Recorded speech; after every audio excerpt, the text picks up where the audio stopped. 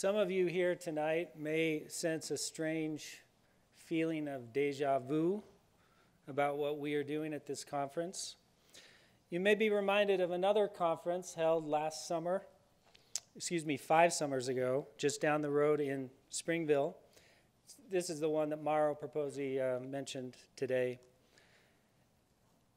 That conference, which was held at the Art Museum, was also convened in Richard Bushman's honor. He was turning 80. It seemed like the right time to honor his long and productive career. In fact, it seemed past time. Now Richard is turning 85, and we honor him again. Now, Richard, what have you done in the past 5 years to warrant another conference? I pose that as a question. I've made a short list of famous historians who were never honored with 2 academic conferences during their lifetimes. Wilford Woodruff, Homer,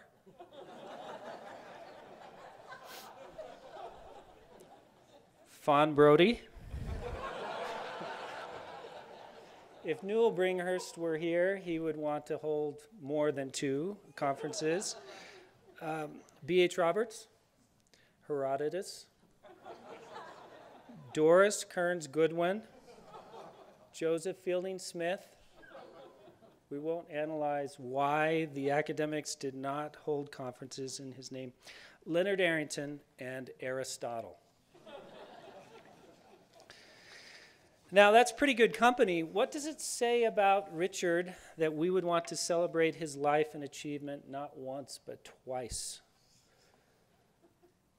Today, Bob Goldberg called him a rabbi. What kind of person is this? Is he one of the 3 Nephites? Years ago, the philosopher Isaiah Berlin wrote a somewhat whimsical essay in which he divided writers and thinkers into 2 camps, the foxes and the hedgehogs. The categories came from a fragment of ancient Greek poetry. A fox knows many things, but a hedgehog knows one thing, one big thing. Hedgehogs tend to be big picture people. They see the world through a single overarching idea, and everything else gets funneled into that idea. They are often visionaries or mystics.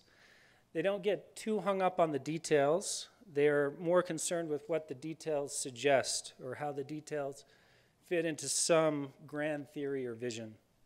Foxes, on the other hand, know many things. They have a sharp eye for detail, just like the fox does. They are novelists who can paint vivid pictures about many different characters.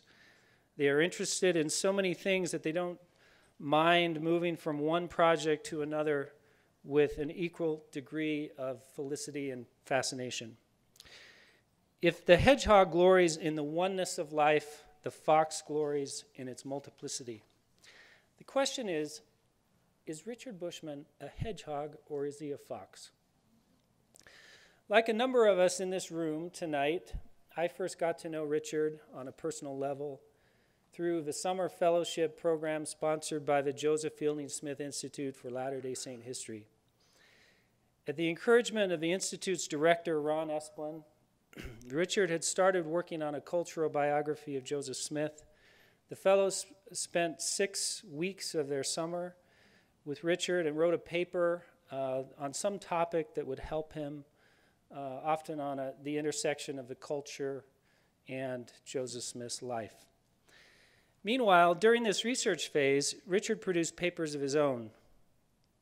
In 2001, the Institute convened a conference in Provo on the writing of Mormon biography, and Richard delivered a paper surveying the biographies that had been written on Joseph Smith over the years. What intellectual or cultural work did they perform? What was their architecture? I happened to be in attendance at this conference. I was in between graduate programs and was then editing Mormon history articles for BYU Studies, which is now called BYU Studies Quarterly.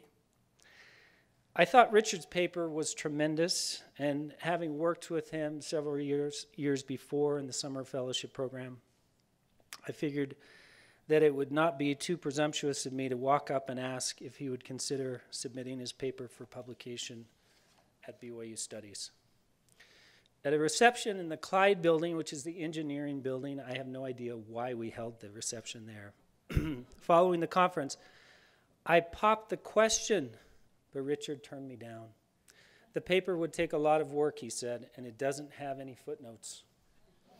I now believe that the hedgehog in Richard accounts for his response. He had been so focused on the one big idea in this paper that he wasn't at all interested in writing footnotes. That would be a distraction.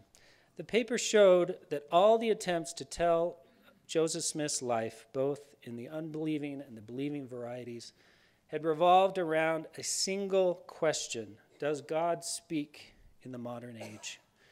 Richard had been so wrapped up in his one big idea that details like footnotes didn't matter. At that moment, though, when I had been rejected, a head popped into our conversation from over my shoulder. Richard, if you submit the paper, Jed will write the footnotes. It was Jack Welch, the editor-in-chief of BYU Studies. Jack, are you here? He's not here. Oh, he's in Jerusalem. Okay, good excuse. That would have looked poorly on Jack's part. I hadn't talked with Jack in advance of approaching Richard, but I didn't know that he was standing right behind me listening to our conversation. Because of that invitation from Jack, Richard submitted the paper. We wrote the footnotes to the article that was published as a Joseph Smith for the 21st Century. A few months after that, Richard called me on the phone and offered me a job working on his biography. I owe my work on Rough Stone Rolling to Jack Welch's eavesdropping and the fact that Richard is a hedgehog in his habits. My work with Richard spanned 2 summers and parts of several school years during my PhD program in history at the University of Wisconsin. As I read and critiqued Richard's draft chapters, I was surprised to see another side of him coming out. The chapters came with many footnotes already written. They also had much more primary source research than I had expected to find from a hedgehog. Claudia once said that Richard writes his own books in an armchair. And what she means by that is that Richard thinks and thinks about his books and isn't too bothered with a lot of archival research before he gets writing. He's like Rodin's thinker. Once he figures out what the big idea is, he can line up the documents to support the big idea. But I found something quite different in the drafts. Richard had read a lot of primary sources, and his big ideas seemed to have emerged from his reading of them. It's like David Hall in that respect, who's a master at reading primary sources. He astutely attended to key words in the documents. He paid close attention to repetition. He noticed absence or what the documents didn't say. His prose was vivid and precise. In short, he was more like a fox. My most memorable encounter with Richard the Fox came during our second summer together. The Institute gave Richard an office in its headquarters in the Knight Mangum building, which is now a grassy field south of campus. And he spent his days reading and writing at a small desk with blank walls. This was Jim Allen's office, but Jim Allen was emeritus at that time. One afternoon, as I passed his office, he pulled me in. He was reading Ehat and Cook's Words of Joseph Smith and was excited to tell me that he had just found the title of his biography. Richard hadn't put too much pressure on himself to find a title for his book as a hedgehog might. For years, he was content to write draft chapters, each one independent of the other, each a beautiful ray of light in its own right, without feeling the need to compress them all under an overarching thesis. He was near the end of Joseph's life before a title finally emerged. Richard handed me the book and asked me to read a paragraph from Thomas Bullock's account of the King Follett Discourse. See if you can spot the title, he asked playfully. I read, and I was really hoping that I would not get the wrong title. I said, "You never knew my heart?" "That's it," he said. Claudia was able to spot it immediately too, he said. Then he asked for my reaction. I said, I like it, but you know, everyone is going to say that you are writing in response to Brodie. The title of Fawn Brodie's infamous biography happened to be in the very next sentence. Richard was not impressed with my comparison to Brodie. Nah, he said, I left her in the dust years ago. Richard eventually located a different title for the book. In multiple sermons given near the end of his life, Joseph Smith compared himself to a rough stone rolling down a mountain. As the stone gains momentum, its sides are chipped off, leaving a polished stone behind. Now, instead of people saying the book is a response to Brodie, they say it is a response to Bob Dylan or the Rolling Stones. My encounters with Richard Bushman help explain why we have assembled a second time to honor his life and work. We admire thinkers who, like Richard, find themselves possessed by big ideas, revelation, social order, character, republicanism, gentility. But we also admire people who write with grace and clarity and who display the sparkling range of interests and curiosity that Richard has displayed over the course of his academic career.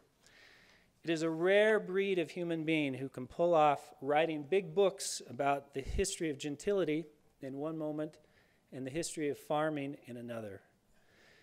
Richard has done it all as no Mormon historian has ever done it, or intellectual. He is much more of an historian. He is a movement leader, a talking head, a public intellectual, a humble believer, a mentor, a counselor, a friend. He's the father of Mormon studies. He is at once the person we aspire to be and the person who reminds us of ourselves. He is both a hedgehog and a fox. And that must mean that 5 years from now, we will need another conference in Richard's honor. Thanks.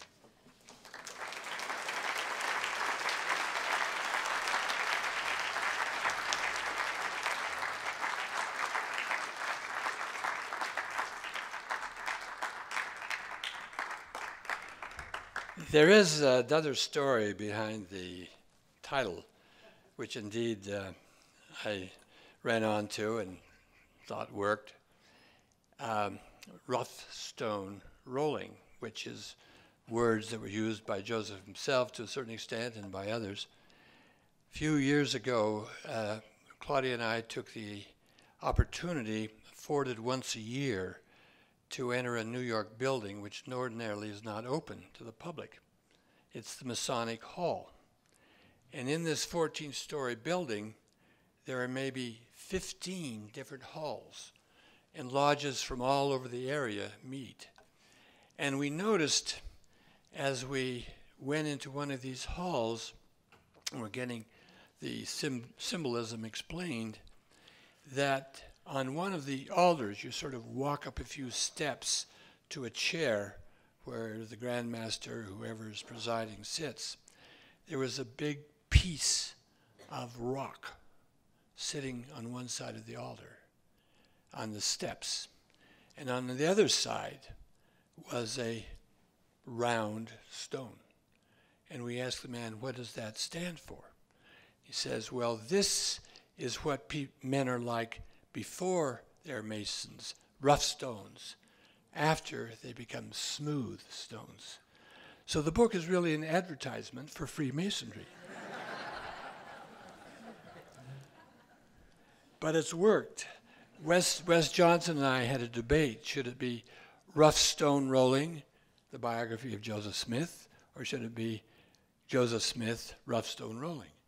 But the fact of the matter is it didn't make any difference because no one calls it Joseph Smith, everyone calls it Rough Stone Rolling. So that's how it worked out.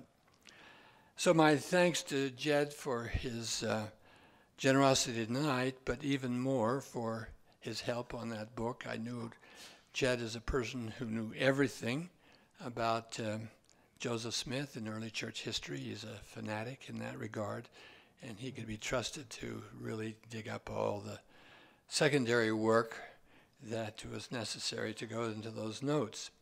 Also thanks to Spencer, Jed, and Kathleen for putting this whole operation together, and to Jerry Bradford for suggesting the idea of a Festschrift, and above all, thanks to all of you for coming. It really warms my heart to sense the friendship of so many people. When I was young and had published only one book, I used to dream of a funeral where people would talk of my scholarship in the presence of my children. If I was not to be around, I wanted them to know that their father had done some honorable work. So the idea of this symposium fulfills that dream, because a number of my children are here tonight. Now all I need to do to complete the story is to pass from the scene myself. At first I had reservations about a Festschrift that had been voiced here. Grant Underwood had already organized a celebratory event at the American Historical Association, finished off with a terrific reception afterwards. And as people have said, on my 80th birthday, there was a symposium at the Springville Art Museum. So after those two events, I was beginning to feel more than a little overexposed. And I do want to make clear my intent in living so long is not to give people additional opportunities to plan another conference on my behalf. But when Spencer, Jed, and Kathleen began putting plans together, I did see the possibilities. I've long been interested in how Mormons integrate, exploit, elucidate, get around, or overcome their faith when writing and teaching. Ours is supposedly an encompassing religion. The word consecration plays a big part in Mormon worship. What would it mean to consecrate our scholarship?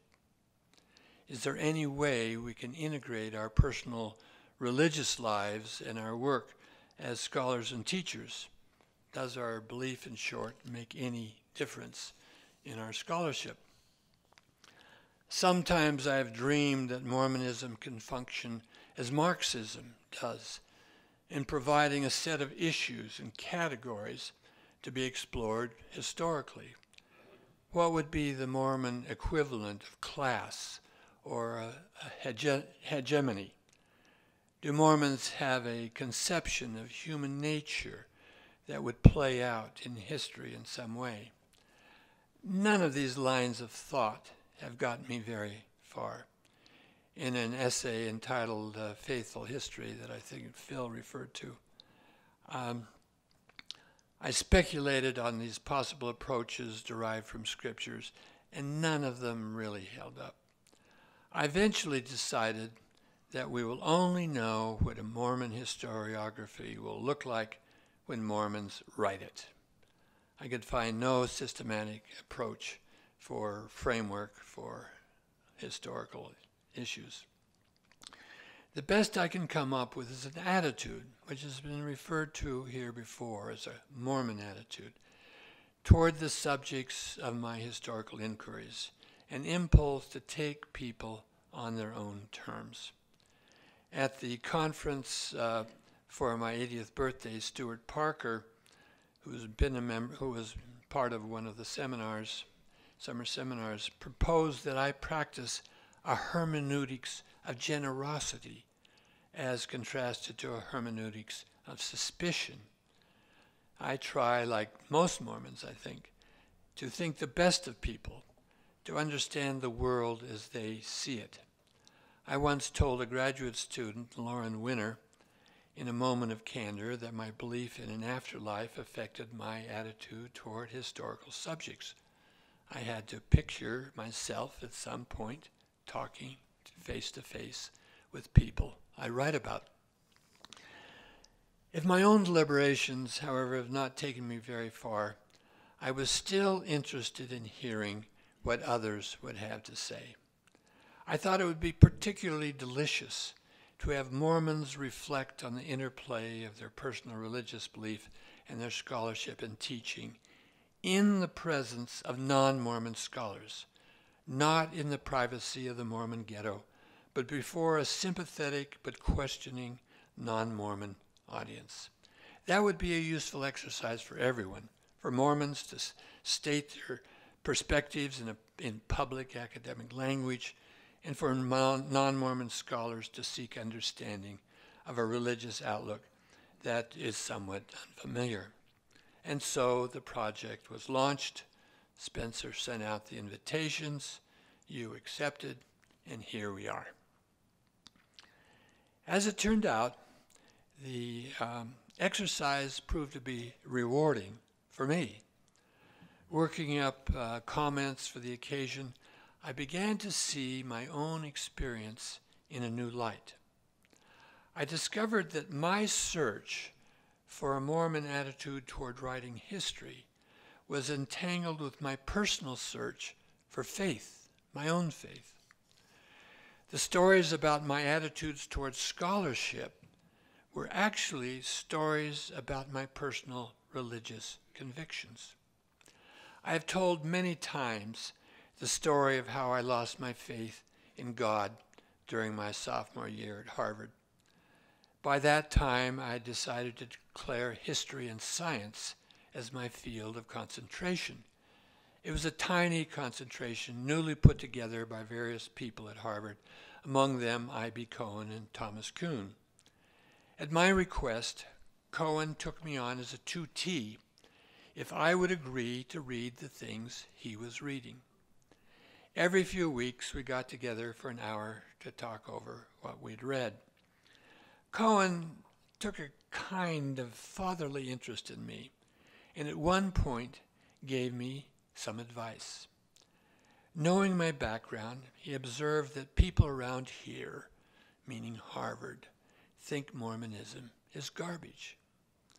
It was not a malicious comment. He was simply trying to help me grow up.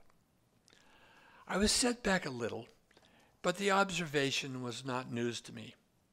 I'd been hearing a lot about logical positivism, then current among undergraduates, and knew it left no room for religious belief. I knew my Mormonism seemed strange to about everyone, but I was not going to back away from my faith on the advice of a Harvard professor or at the behest of Bertrand Russell, the positivist. Cohen was challenging everything I stood for. My people, my family, my friends back in Portland, where I grew up. I chose to hold on to my own past, and so nothing in my belief changed at first. Looking back now, I see that I was not just encountering one professor or one philosophy or the intellectual culture at Harvard. I was encountering modernism itself, with its skepticism about all things religious. I was glimpsing a world where, as Richard Rorty has said, the universe does not speak. Only we speak. There's no friendly intelligence beyond our own, nothing like spirit or soul, no angels, no gold plates, no divinely inspired prophets, no one to hear our prayers. That was the modernist world I now was entering. As I've told the story for many years, the pressure of all these influences wore me down. By the end of my sophomore year, I had to admit that I was no longer sure about God. Religious agnosticism seemed like the only viable position, given what we know for sure. Before this loss of faith, I'd been interviewed for a mission and was to enter the field in June. I carried through my commitment and left from New England, my assigned mission field, but I arrived without faith. When my mission president, J. Howard Mon, asked if I had a testimony, I told him no. I did not know there was a God or that any of the things that Mormons believed had actually happened or were true.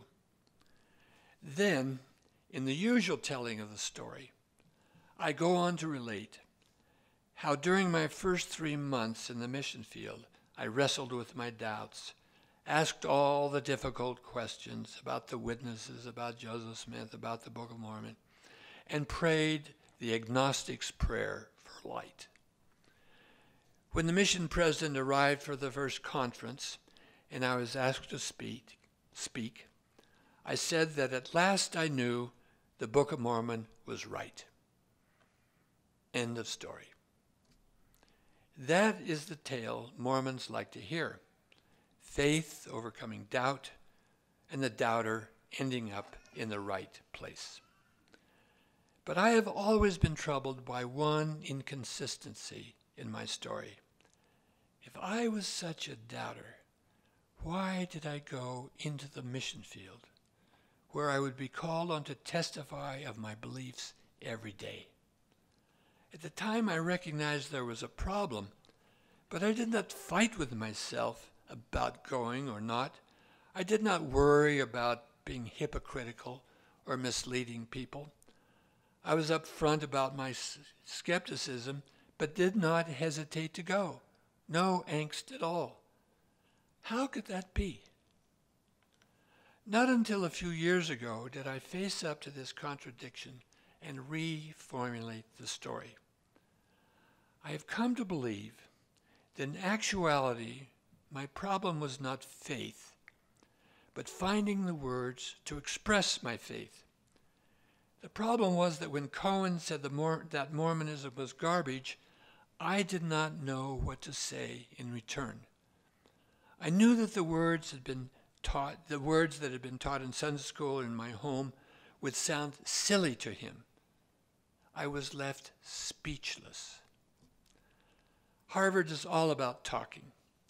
Much of the education takes place at the dinner table, where undergraduates yak on endlessly about everything. There was an unwritten rule that you could believe about anything, but you had to explain why. You did not need to persuade everyone, but you had to make sense. I needed a way to state my beliefs that would sound reasonable, even if they were more than a little weird. That was what I lacked at the end of my sophomore year. I had no critique of Bertrand Russell, no reply to Cohen, and no language about Mormonism that made sense over the dinner table. I think I believed all along through that year, why else the mission? But I was dumb, unable to speak. Over the years, what can be thought of as a growth in faith can also be thought of as an improvement in language. I have learned to speak in a way that can be understood in secular time. There's nothing particularly clever or overpowering about this speech. It just comes out of a desire to translate belief for unbelievers.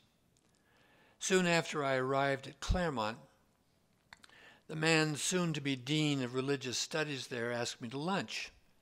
A Catholic himself, we had no sooner sat down than he blurted out, "How can you believe in Joseph Smith? You're a scholar. How can you accept his fantastic story?" I replied in one sentence, "I find that when I live the Mormon way, I'm the kind of man I want to be." That was anything but a noble defense. There was nothing deep or clever, but the words did the trick.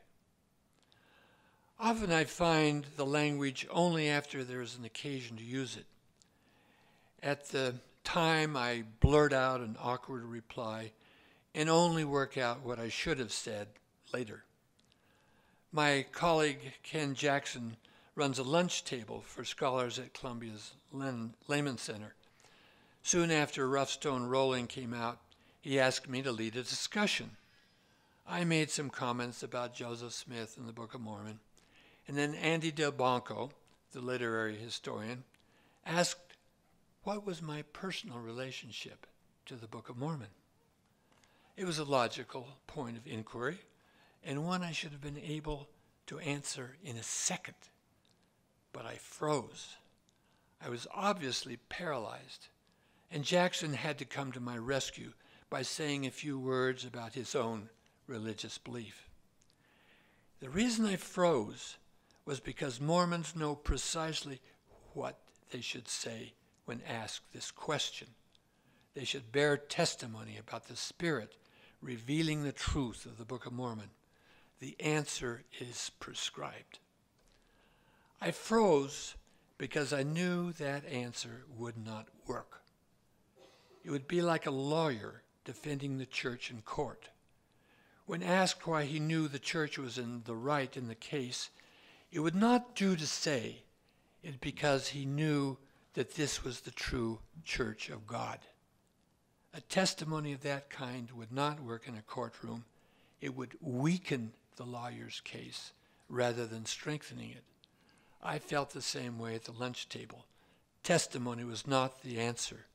The I know formulaic were not the right words. Later I worked out another answer, the one I should have spoken. I could simply say that I read the Book of Mormon as informed Christians read the Bible. As I read, I know the arguments about the book's historicity, but I can't help feeling the words are true and that the events actually happen. I believe it in the face of many questions. Searching for the right words may seem like a simple and trivial response to the profound questions about religion coming out of modernism. Saying that living the Mormon way helps you be the kind of man I want to be does not begin to deal with the complexity of the modernist challenge. The reply may seem like a dodge, but I don't think the right words are trivial. They are not merely a gambit. Words are our entry into another culture. They are the way we make ourselves intelligible in a strange land. They not only allow us to connect, to make ourselves understood, they show respect. We're making an effort to communicate in a way that can be understood. If we insist on using standard church language, we are in effect declaring our indifference. We force people to learn our language in order to understand us. We don't go halfway. Out of this inquiry came questions about the nature of my faith. Was I really doubting during my sophomore year? Was I only lacking for words? I think that by nature I am a believing person. It is the point of rest in the oscillations of my soul.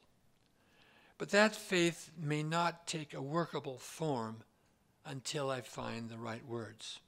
I need to speak faith to make it real.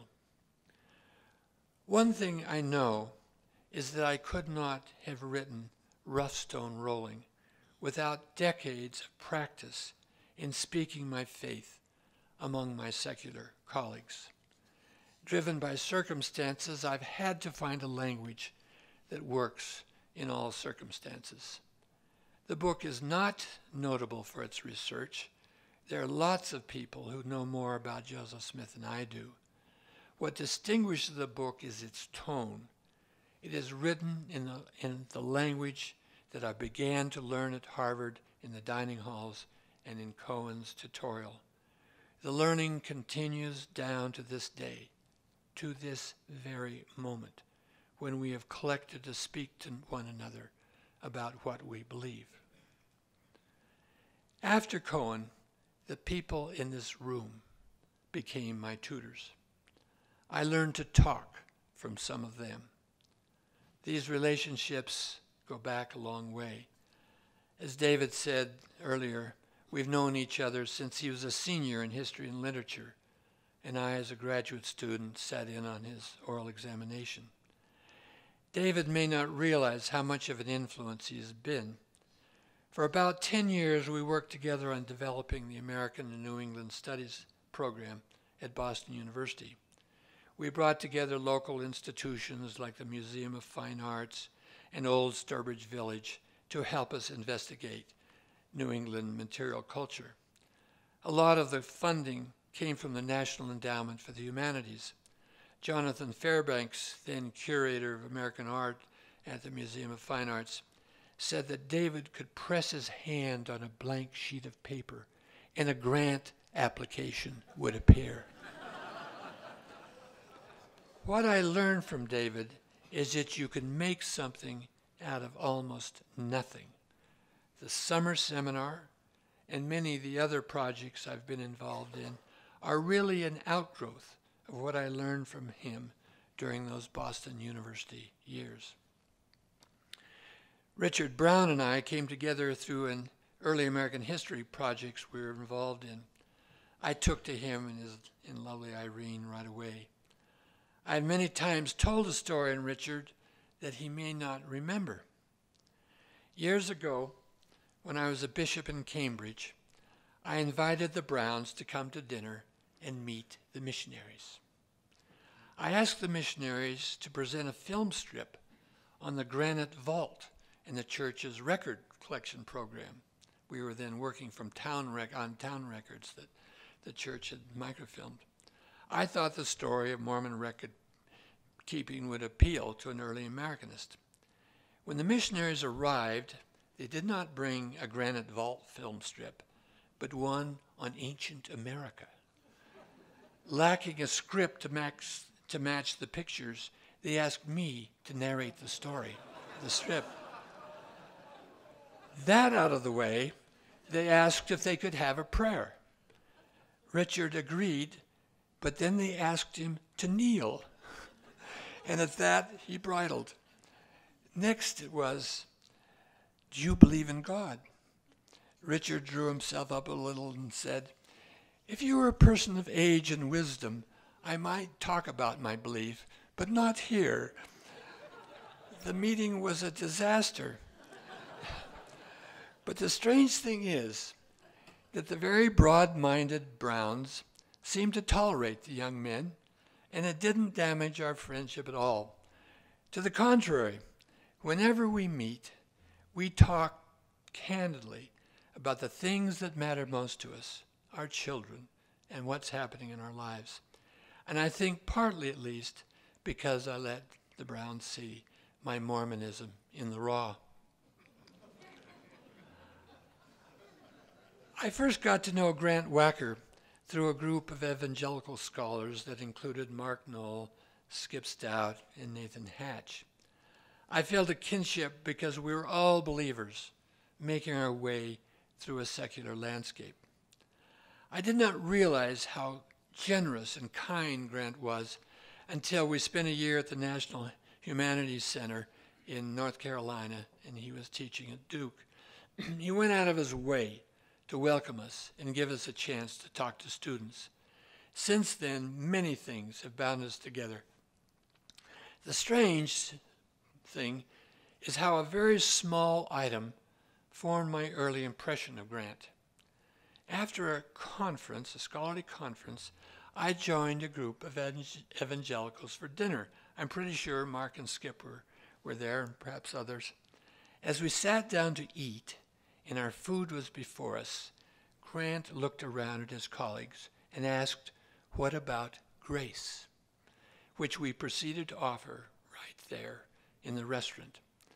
I remember that moment because it showed his belief had a little edge to it, which I always like. I first became acquainted with Laurie Maffley Kipp through Mormon studies students like Reed Nielsen, who flocked to UNC because she was so interested in Mormon topics herself. She and I have had an ongoing exchange over her review of Roughtstone Rolling for Books and Culture. In it, she said something about how modern scholars will not take the book seriously because it does not offer a material explanation of Joseph Smith. For some reason, that comment stuck with me, and I have brought it up in public various times when she was present. I think there's been a misunderstanding on my part. Laurie was not entirely speaking for herself, and I now realize, but for a consensus of academic readers, and in a sense, deploring the fact of material explanations. So for any undeserved barbs, Laurie, I hereby apologize and thank you for many valuable observations about Joseph Smith and Mormonism.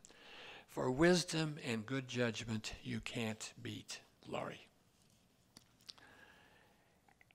Not all of you will know that Ann Taves played a large role in establishing the Mormon Studies program at Claremont Graduate University. She taught American religion at the Claremont School of Theology, a closely affiliated school, and masterminded the intellectual structure of the Mormon Studies program. When she left for Santa Barbara, I took over the American religion program. Ann is working on a problem raised by Laurie Maffley Kipp. Laurie gave a talk on Joseph Smith's sincerity on a panel I chaired. Can we believe in the religious sincerity of a man who claimed he possessed gold plates but wouldn't show them to anyone who wanted to see them? Is there another way to approach Mormonism, Laurie asked, rather than going through this disruptive story? Ann has been trying to preserve Joseph Smith's sincerity by arguing there are ways of conceiving the plates that are religiously valid and not a form of fraud. He was not trying to deceive his followers about the plates. If the plates were not real in the usual sense, religiously they were. This is a bold and noble effort, and an indication in my eyes of Ann's goodwill. I've known Bob Golder less time than any of the others, but I have heard of him many years before we met. Bob tells the story of driving in from the airport when he was being interviewed for a job at the University of Utah. As they passed the temple, the driver, Utah faculty member, made some comment about the temple being a local version of Disneyland architecture. Bob was astonished at this cavalier treatment of a significant religious monument. He took the job and since then has taken on the task of mitigating, if not dispelling, the animosity between the church and the university's faculty, a divide that has prevailed for a long time. Only he knows the battles he fought, but he has successfully made Mormon scholars feel at home at the University of Utah and raised money for scholars in residence programs. The U has now become a venue where the best work on Mormon subjects can be presented and Mormons can be themselves. As for my comrades in Mormon studies, I can only take pride in all you have accomplished. When the Mormon History Association was formed in the mid-60s, there were only a handful of historians with PhDs. Now there are scores and scores in many humanistic and social science fields. Mormon studies and Mormon scholarship are thriving. We are all over the map in our interest, varied in our approaches to the issues raised in this symposium. We pursue our investigations idiosyncratically, as I think we should. But I sense one common thing. I think we all feel some tension between our religious convictions and the secular times in which we live. In one way or another, modernism invades and unsettles our thinking. Perhaps our thinking about our fields, perhaps our thinking about our personal beliefs. What I hope we all realize is that this tension is not to be suppressed or regretted. Unanswerable as some questions are, we need not lament the discomfort they bring. The strain of believing in unbelieving times is not a handicap or a burden. It is a stimulus and a prod. It is precisely out of such strains that creative work issues forth. And we can take satisfaction in knowing that we are in this together. Thank you.